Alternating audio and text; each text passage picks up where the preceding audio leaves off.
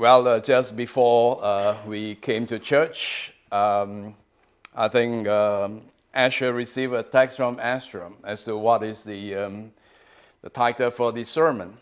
So I said I'll be preaching on John the Baptist, and then I think he gave up trying to prepare all the songs for John the Baptist. I forgot to tell him that, I know what some of the favorite hymns of John the Baptist. He WhatsApped me. But I know it's tough, all right? And so this evening we'll be doing a character study on John the Baptist. And please take your Bibles and turn with me to the Gospel of Matthew in chapter 11 and verse 7. In Matthew chapter 11 and in verse 7. And let's stand as we read from verse 7 to verse 11. I'll be reading verse 7 to verse 11. Let's stand as we read this passage of Scripture.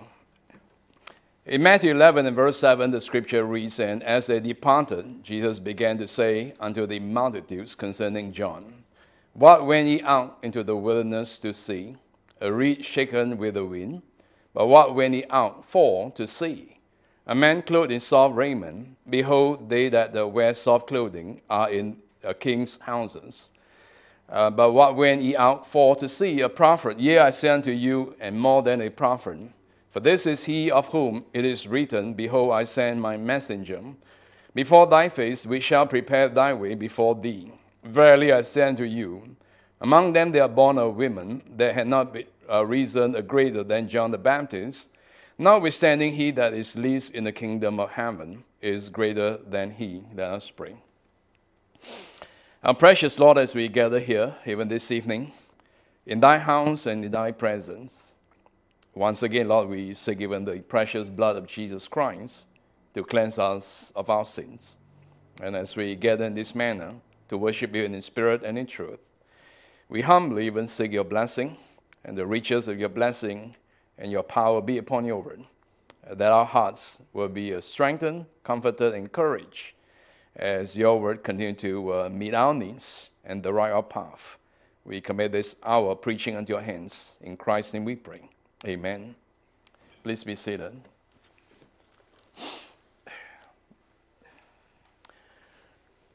Well, in this passage of Scripture, we see a brief description about John the Baptist. And John the Baptist is not some guy who is soft and lives in the king's palace, and he live out in the wilderness. And of course, we know he had the wild honey and the locusts, and he basically lived kind of out there in the wilderness. And to be commended by the Lord Jesus Christ is something. And the Lord Jesus said in verse 11, "Verily I say unto you, among them there are born of women that had not risen greater than John the Baptist." And so in the eyes of our Savior, John the Baptist is the greatest man that is born of a woman. And so this morning, this evening, we want to study on one of the greatest men in the world. I'm sure we like to look at some examples, even in the world, and we like to emulate them. For example, some folks, they want to know maybe about getting rich, about investment. And sometimes we like to read the book Rich Dad, Poor Dad, by Robert Kiyosaki, and he seems to be very successful. I mean, he owns properties after properties, and so some folks have said, well, we want to emulate him. We buy his book and we study his principles. Some will look at, the biggest church in America, Joel Osteen, Lakewood Church, and they say, wow, this is the biggest church in the world. And we would like to study it and to see what we can learn out of it. By the way, we don't subscribe to his practice or beliefs. You know what I mean? But there are people like that. And we look for some of the greatest person in their fields. And even like we look to Spurgeon, Moody, and so on and so forth. I heard one preacher, he said this when he was young, he tried to imitate all these great preachers. He got their sermon, Jonathan Edwards, Sinners in the Hand of a Mighty Holy God. He said, I preached all these sermons, but I wasn't successful. I was trying to imitate, but I got nowhere. We like to look at all these characters, and we try to follow them and kind of follow their footsteps and emulate them. But the Bible gave us a person, the greatest man in the world, John the Baptist.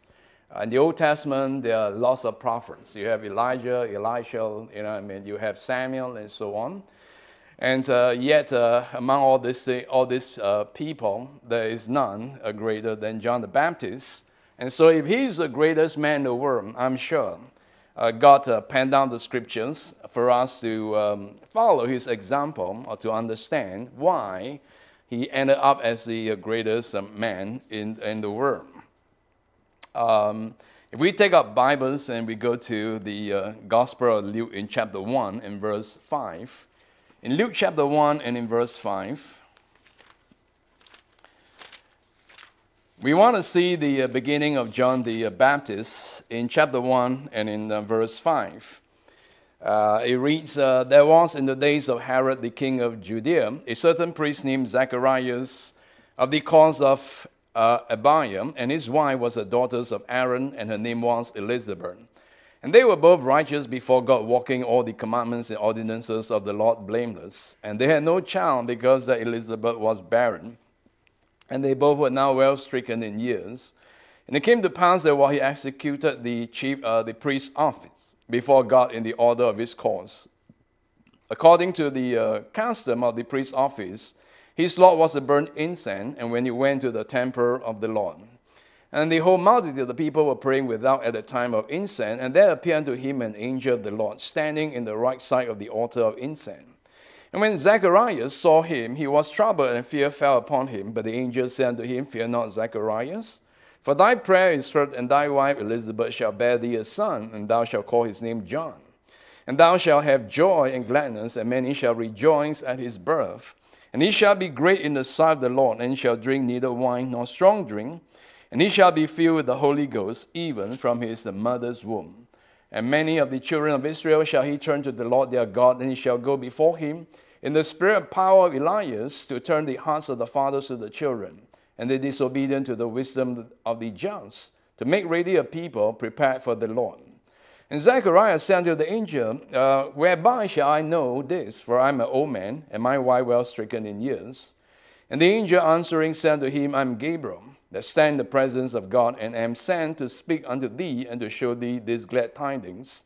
And behold, thou shalt be dumb, and not be able to speak until the day that this thing shall be performed, because thou believest not my words, which shall be fulfilled in their season. Well, this passage of Scripture describes the birth of John the Baptist. And there was a priest, Zechariah, and then he had a wife by name Elizabeth, and they were a godly couple. But the Bible says they were childless. So often we measure success, by our walk with the Lord. And sometimes we tend to compare things, or we compare, even having children and so on. But this couple, they were precious in the eyes of God, despite the fact they were childless. And so there came upon a time Zacharias went to the temple to offer the incense. I read somewhere that probably they only do this once in their lifetime because of so many priests, and they go by their course and their Lord. And so it was his turn to do that. And while doing that, Gabriel appeared to him. And he says, Zacharias, you're going to have a child.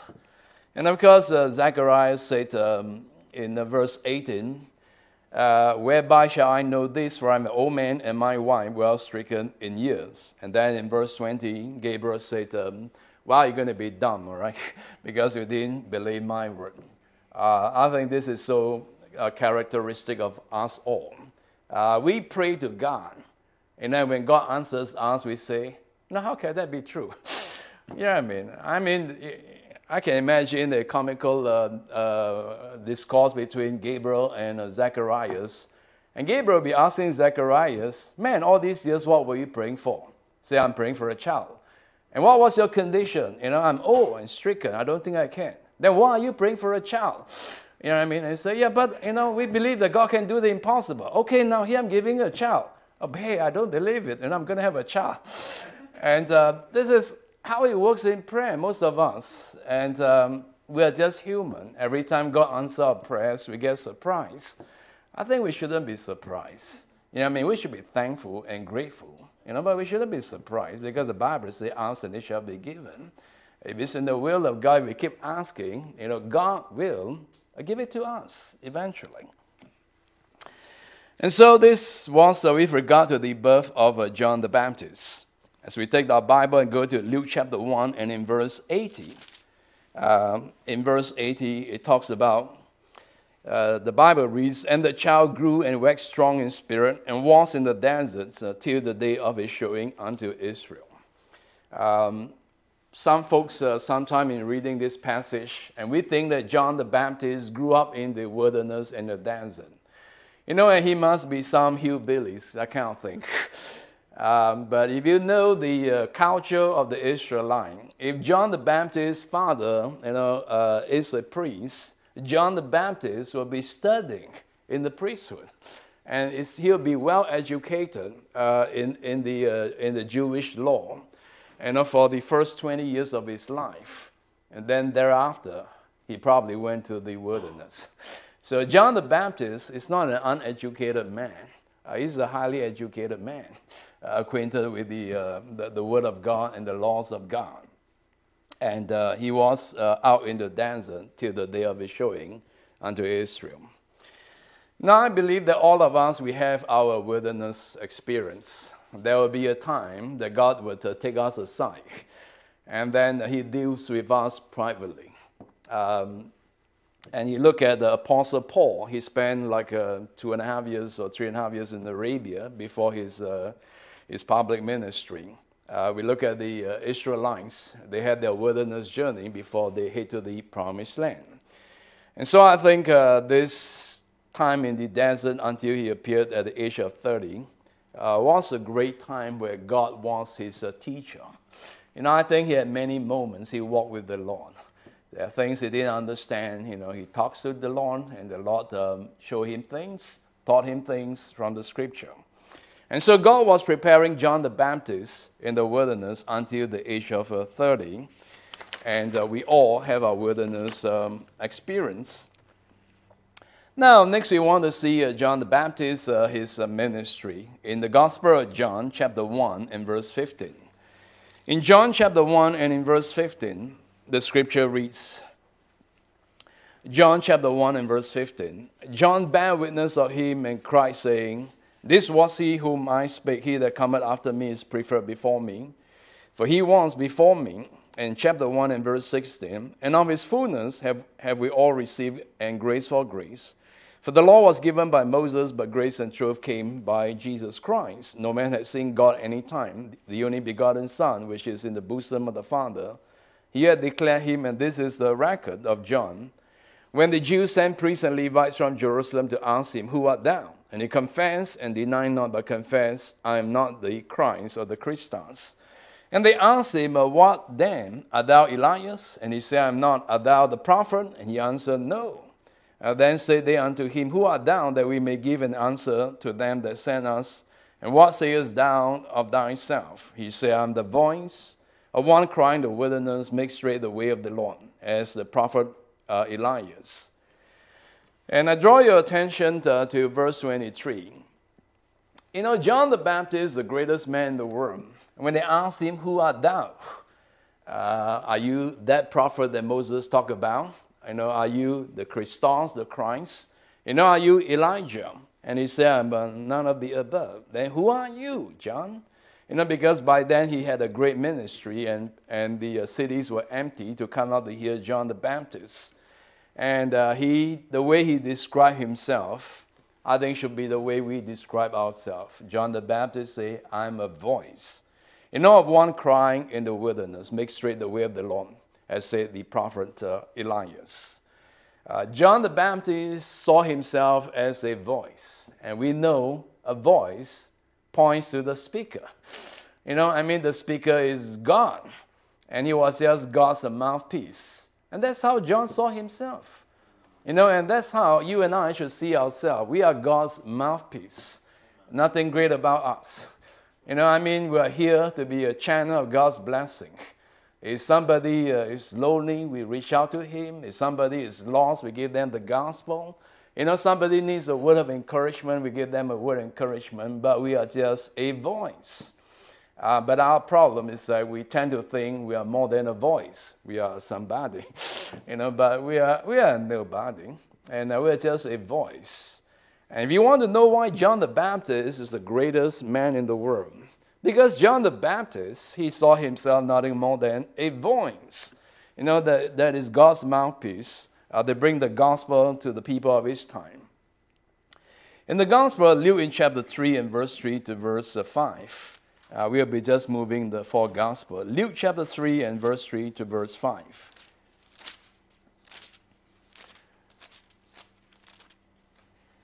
In Luke chapter 3 and in verse 3 to verse 5, it says, "And all came into the country about Jordan, and he came into all the country about Jordan, preaching the baptism of repentance for the remission of sins.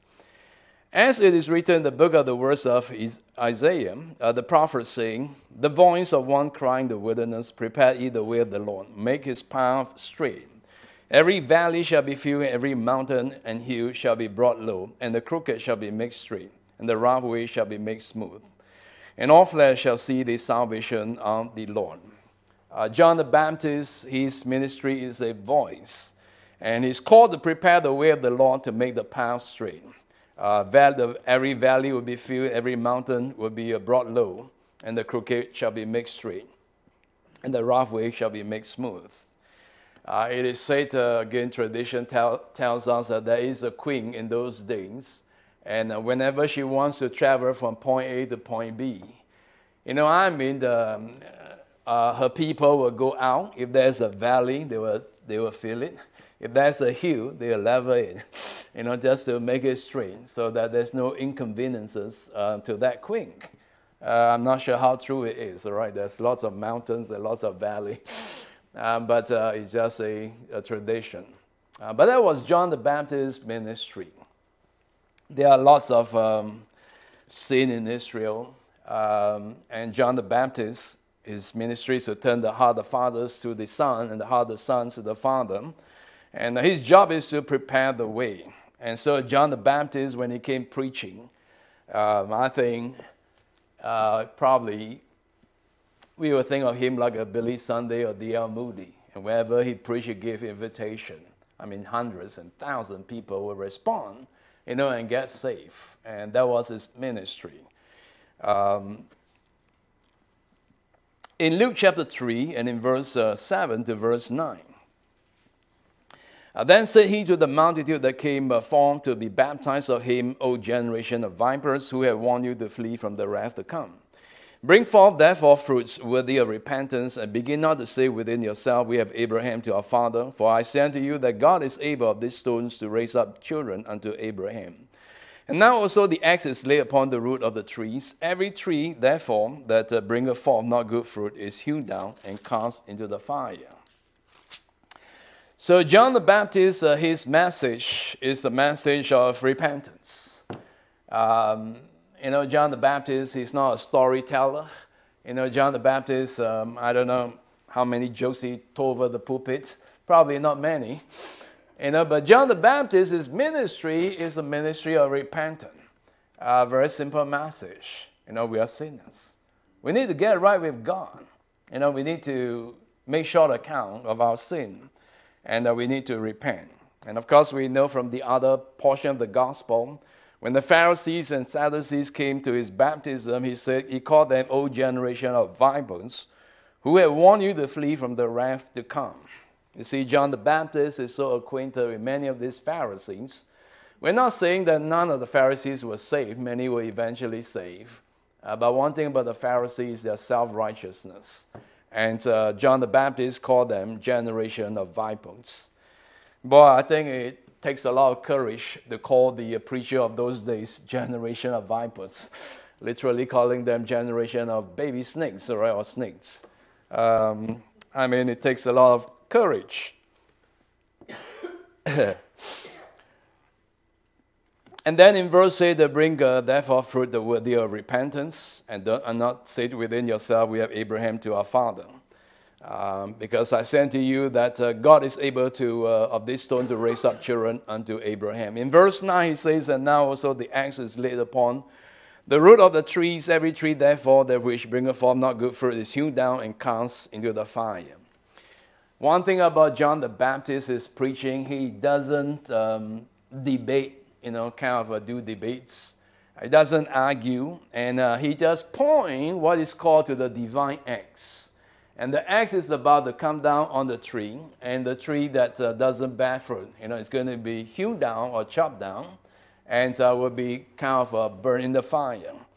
You see, one thing about John the Baptist, his preaching is full of power, and you could sense that God is in it. And he doesn't point to himself, he's a voice, and he points to that divine axe. I'm told that there is a gentleman, a Christian, and one time a non-Christian kind of accosted him, and he's trying to share the gospel. And then he'll come out with this objection. And this Christian, all he did was to quote a Bible verse. Hey, I'm good and perfect. Well, in Romans 3:23, for all have sinned and come short of the glory of God. There's no such thing as God or judgment. Well, he quoted Hebrews.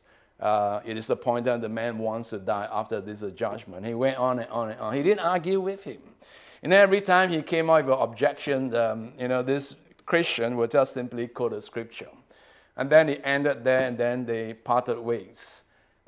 Sometime later, he discovered this non-Christian became a Christian, later on when they met. And when they met, this once a non-believer who became a Christian said unto him, you're not being very fair. Every time I come out with an argument, you take the sword of God and you keep stabbing me. And he said, when I go back home, I kind of couldn't sleep, my conscience, I keep pricking me.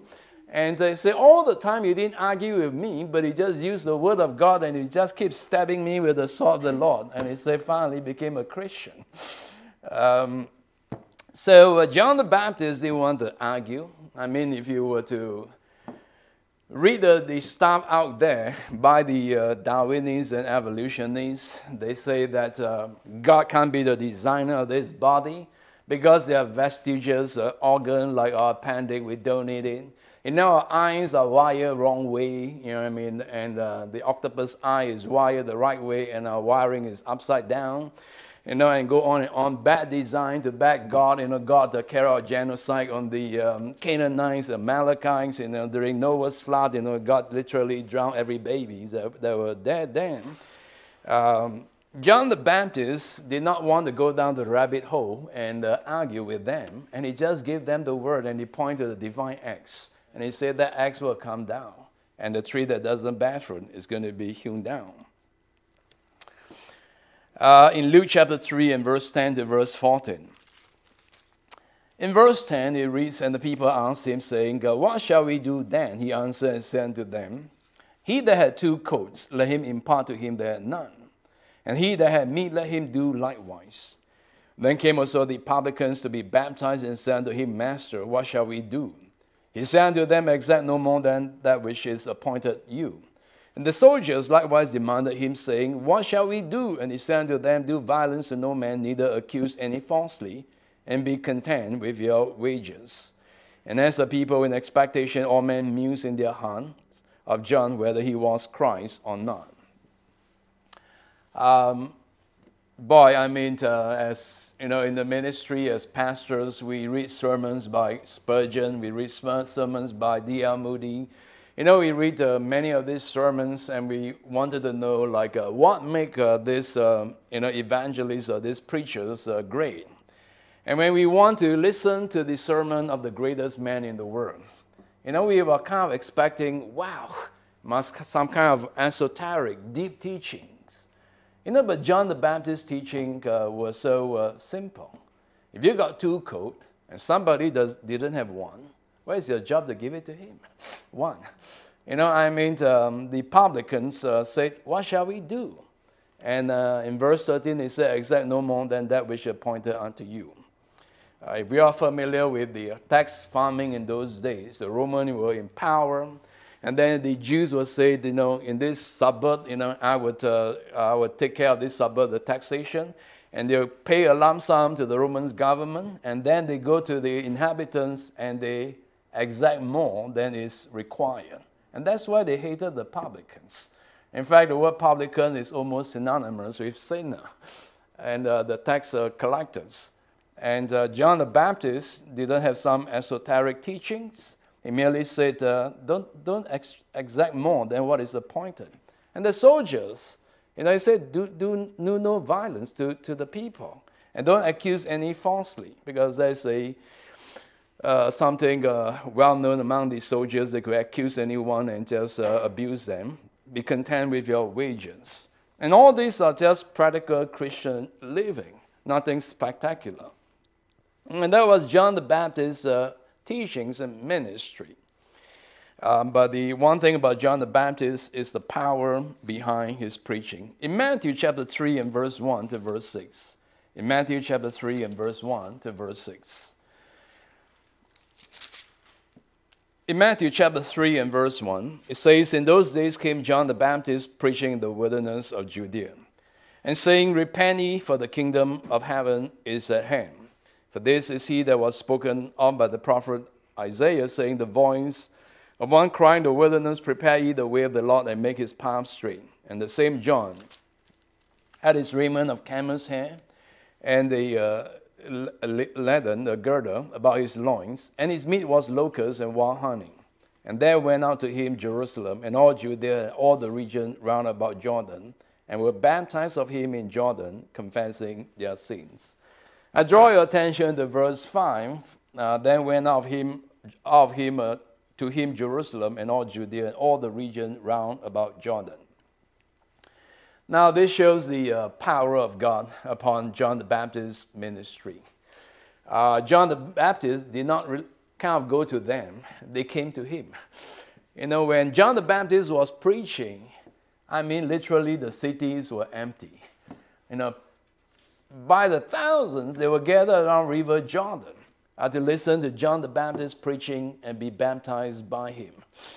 Today we go door-to-door knocking, but in John the Baptist's day, they went to him. He didn't go to them.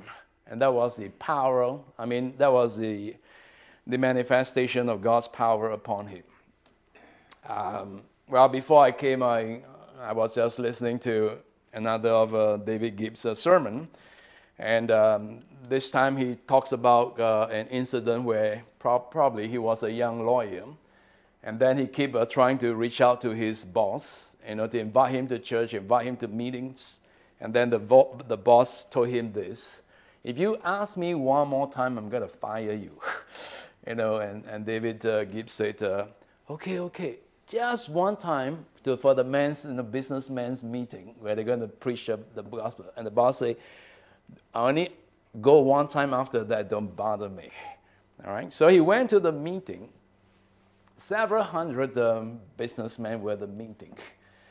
And then the preacher that came out to preach, can you imagine when the preacher came out to preach, he'd say, I don't know why I'm asked to preach. I'm not used to preaching. And then he got a stack of notes, and halfway through the introduction, he dropped his notes and it's all over the place. And he picked up point number 7, and he started with point number 7 on his sermon. And as he preached, and David Gibbs sat there and said, man, I invite my boss for this preaching, and this guy just don't know how to preach. And to cut the story short, after the end of the preaching, this man, he gave an invitation. He say, like, if you are not saved, you'll be in hell, and those who want to accept Jesus Christ, raise up your hand. And something like 300 hands raised up. And he said, maybe you didn't understand me. Put down your hands, And he repeated the same question. And the same 300 hands went up. And David Gibbs' boss next to him raised up his hand. And he looked at David Gibbs and say, is this the reason why you invited me here? To be safe. And David Gibbs said, yes, that's why I invited him. Now, that kind of preaching is really the power of God. You know what I mean? And John the Baptist, I mean, he preached in the wilderness. I can imagine his preaching was simple. If you got 2 coats, give 1 away to somebody in need. And then, but it was filled with such power. The city just emptied itself, themselves to come to hear John the Baptist preaching. And then in Luke chapter 3 and verse 11 onwards, it says, I indeed baptize you with water unto repentance, but he that come after me is mightier than I, whose shoes I'm not worthy to bear. He shall baptize you with the Holy Ghost and with fire, whose fan is in his hand. And he will thoroughly purge his floor and gather his wheat into the garner, but he will burn up the chaff with unquenchable fire.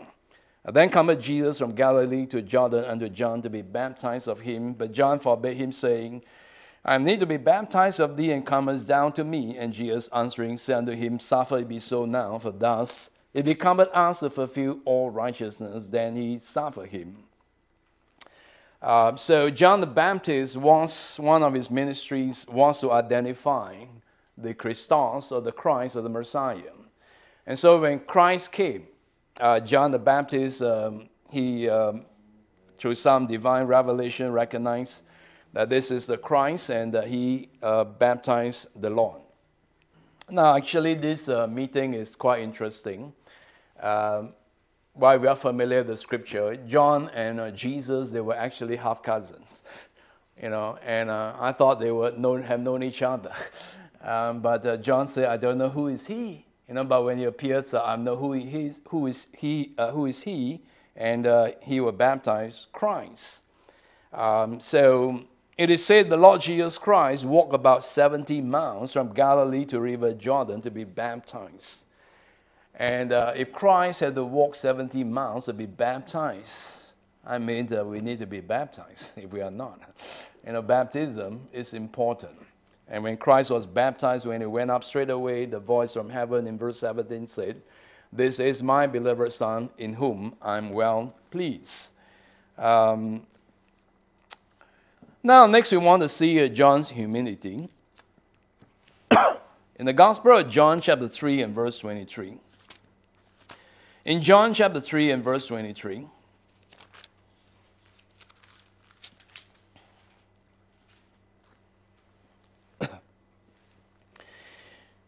it reads, and John also was baptizing in Enon near to Salim, because there was much water there, and they came and were baptized. Right? If somebody wants to know why baptism is not by sprinkling, but by immersion, well, verse 23 says baptism requires much water. Certain time of the year, River Jordan becomes very low. You can't immerse. And John the Baptist has to change to another location to carry out immersion. Verse 24, for John was not yet cast into prison. Then there arose a question between some of John's disciples and the Jews about purifying. And they came unto John and said unto him, Rabbi, he that was with thee beyond Jordan, to whom thou bearest a witness, behold, the same baptizer, and all men come to him. And John answered and said, a man can receive nothing except it be given him from heaven. Ye yourself bear me witness that I say I am not the Christ, but that I am sent before him. He that had the bride is the bridegroom, but the friend of the bridegroom which standeth, and heareth him rejoice greatly because of the bridegroom's voice. This my joy therefore is fulfilled. He must increase, but I must decrease. Now, in this shorter passage of Scripture, we see the humility of John the Baptist. They say there are two kinds of disaster. One is something terrible, bad happened to you. But the other kind of disaster is something terribly good happened to your neighbor. You know what I mean? Man, my neighbor just make $1 million. Oh, man, I mean, we feel bad about it. Why not me? Why my neighbor? But when John's disciples say, hey, you know, the Jesus whom you baptized and bear witness is making more disciples than you. And John said, in verse 27, a man can receive nothing except be given him from heaven. In 28, he say, I'm just here to bear witness. I'm not the Christ. In 29, he said, the one that had the bride is the bridegroom, but the friend of the bridegroom will stand by, hear him rejoice greatly, Because of the bridegroom's joy, he said, this is my joy, therefore is fulfilled. And in verse 30, he said, he must increase, but I must decrease. You know, we have a gentleman in the church back in Singapore, and it is his habit, and it's a good habit. You know, when he look at people, he always look for something good to praise them. He doesn't look through the lenses of being critical. And no matter how bad somebody is, or maybe he comes up to sing and he sang badly or something, he always finds something good, to praise the person. Yeah. Well, like this guy, who can't sing, and he went to sing, and then somebody in the audience was clapping. And they say, why are you clapping for him? We all can tell he can't sing. He said, I was not clapping about his singing, I was clapping about his nerve.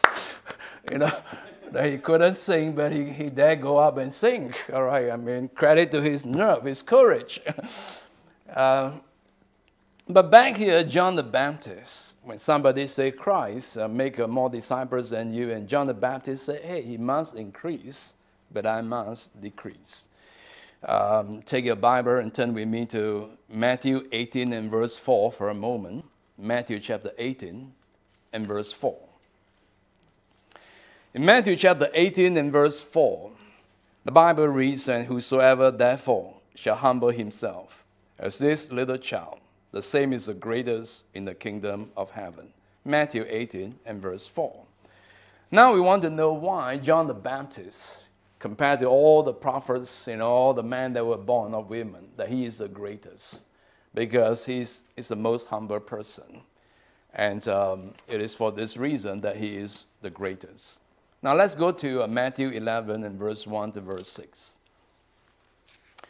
Matthew chapter 11 and verse 1 to verse 6. In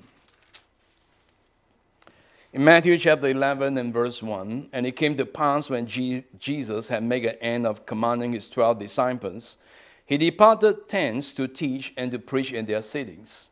Now when John had heard in the prison the works of Christ, he sent 2 of his disciples and said unto him, art thou he that should come, or do we look for another?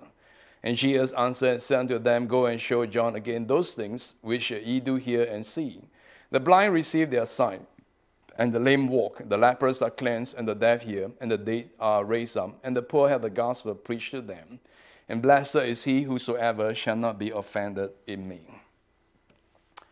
Now I'd like to pause for a moment to say that even the greatest man in the world could never fathom or understand the perfect will of God.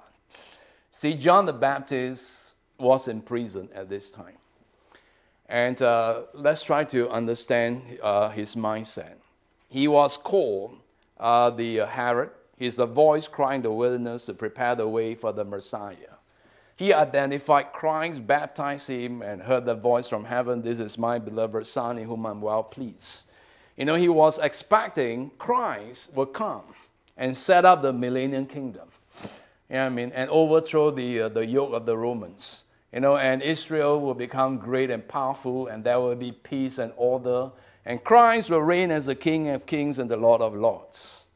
But after just a brief moment, John was thrown into prison. Of course, later we know Christ will die. You see, one thing I've learned over the years is try not to understand how God deals with us. I can never understand. I believe every one of our life is what I call an unfinished story. You know what I mean? And when we think about God's will for our life, we kind of plan it out. At this time, I would be married, have children, have a great job, and things like that. But in the will of God, there are things that just fall apart. But they are the perfect will of God. And we see here that John the Baptist was in prison, and even the greatest man in the world could not comprehend the perfect will of God. And he didn't understand God's plan that Israel will reject their Messiah, and that there will be a second coming And the church age was a mystery to Israel. They never understood that there was a church age. That when they rejected the Messiah, Christ would instead build his church, and where he would say, upon this rock I'll build my church, and the gates of hell shall not prevail against it. They didn't know any of this thing. And so even the greatest man, 30 years and a great time in the wilderness, I mean, he has the power of God. He preached and the cities will empty itself. And thousands of people will be repenting and getting saved and getting baptized. And despite all that he had done, he could never comprehend the will of God.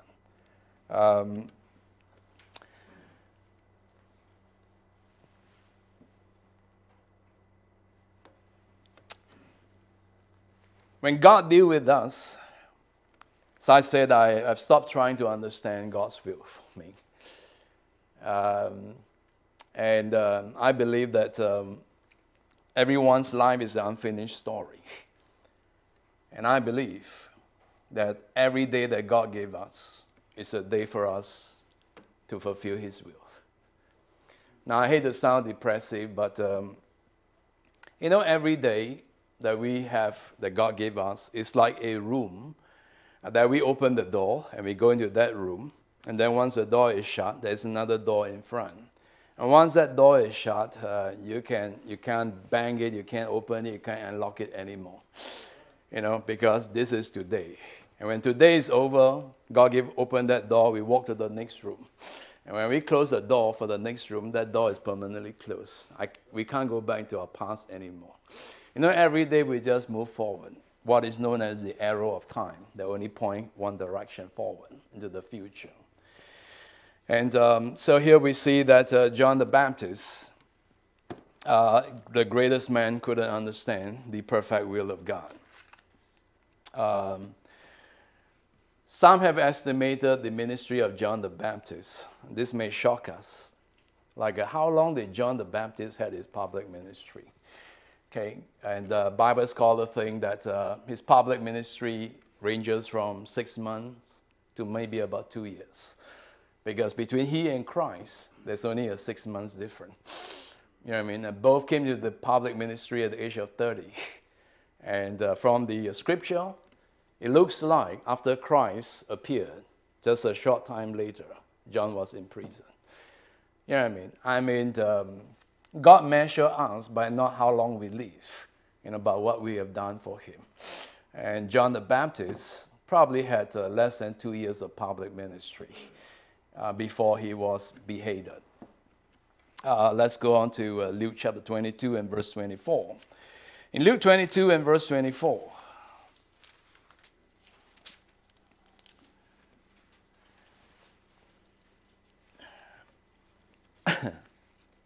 I'm sorry, all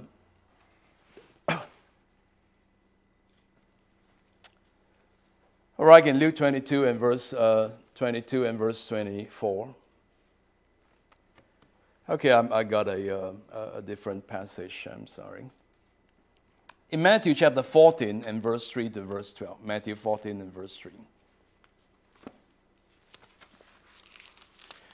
In Matthew chapter 14 and verse 3 to verse 12. In verse 3, for Herod had laid hold on John and bound him and put him in prison for Herodias' sake, his brother Philip's wife. For John had said to him, it is not lawful for thee to have her. And when he would have put him to death, he feared the multitude because they counted him as a prophet. But when Herod's birthday was kept, the daughter of Herodias danced before them and pleased Herod. Whereupon he promised with an oath to give her whatsoever she would ask. And she, being before instructed of her mother, said, give me here John the Baptist's head for on inner charger. And the king was sorry, nevertheless, for the oath's sake. And them which sat with him at meat, he commanded it to be given her. And he sent it and beheaded John in the prison. Well, John the Baptist's ministry ends there.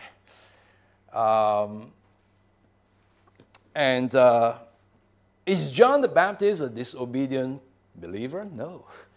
Is John the Baptist the greatest man in the world? Yes. Is John the Baptist a man full of the Holy Spirit? Yes. And yet we see the end of John the Baptist's ministry. I mean, he was lonely in prison, and then they beheaded him. But John the Baptist now is in glory land. And you could look back and say, okay, I see it now. Everything makes sense. That was the end of my ministry. I'm going home, and the Messiah will take over from then, and the apostle. I've done my time. I finished my work. I fought a good fight. And Christ will take over, and later on we see the apostle Paul will come to the scene, and then Paul will take over. And we see we all have a certain part to fulfill. Now, John the Baptist, as we see in Matthew, let's go back to Matthew 11 and verse 11. And the Lord said, verily I say unto you, among them they are born of women, they are not risen greater than John the Baptist, notwithstanding he that is least in the kingdom of heaven is greater than he. Well, we're not going to the latter part. There are a number of interpretations. So something the least is referring to the apostle, something the least is referring to those that are already in heaven during John the Baptist's day. But most likely, I mean, in my thinking, is that this list here is referring to Christ himself. Because if you take your Bibles and turn to Luke 22 and 24, in Luke 22 and 24, in Luke chapter 22 and verse 24, there was a strife among them which of them should be accounted the greatest. And he said unto them, the kings of the Gentiles exercise lordship over them, and they that exercise authority upon them are called benefactors. But ye shall not be so, but he that is greatest among you, let him be as a younger, and he that is chief as he that doth serve. For whether is greater he that sitteth at meat or he that serveth, is not he that sitteth at meat, but I am among you as one that serveth. And so the greatest is the one that serveth, and Christ, pointing back to himself, that he come as one that serve and not to be served. But as I say, there are a number of these interpretations. In conclusion, let's turn to John chapter 3 and verse 30. John chapter 3 and verse 30. In John chapter 3 and in verse 30,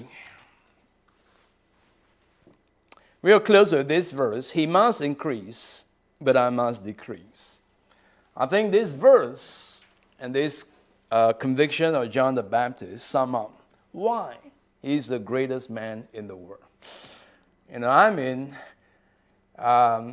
We like to think that life is about me. But to John the Baptist, life is not about me or you, but about him, about God. And as far as John the Baptist is concerned, each and every day of his life, he said, I must decrease and God must increase. Whatever that glorify God, I strive to do it. Whether it's repentance, whether it's soul winning, whether it's teaching, preaching, keeping the hymn books, whatever. All right, whatever that will glorify and magnify God, he desired to do. So as we sum up, John the Baptist is the greatest man in the world. And the reason he's the greatest, because he's the most humble man. He saw himself as a voice. He saw himself as a nobody. The only thing that he wants to accomplish is that God's glory must increase. It doesn't matter with him. And that caused John the Baptist to be the greatest man in the world. So to John the Baptist, life is not about me, but life is about him. And his whole purpose on this earth is to magnify God. And so God must increase, and John must decrease in status. And that's what makes John the Baptist such the greatest man in the world. With that, let's pray. Our Father, I want to give thanks for your word, and give thanks even for this glimpse into the life of the greatest man in the world, and whom our Lord commanded, and that John the Baptist, that there is none other greater than he. We look to you, Lord, that he is someone that we can look to, emulate, and to understand that our purpose on this earth is about you. And there's nothing great about us, and that our sole purpose and desire should be one that to glorify and magnify thy great name. We thank you for your word. And dismiss us with your blessings, we pray in Jesus' name. Amen.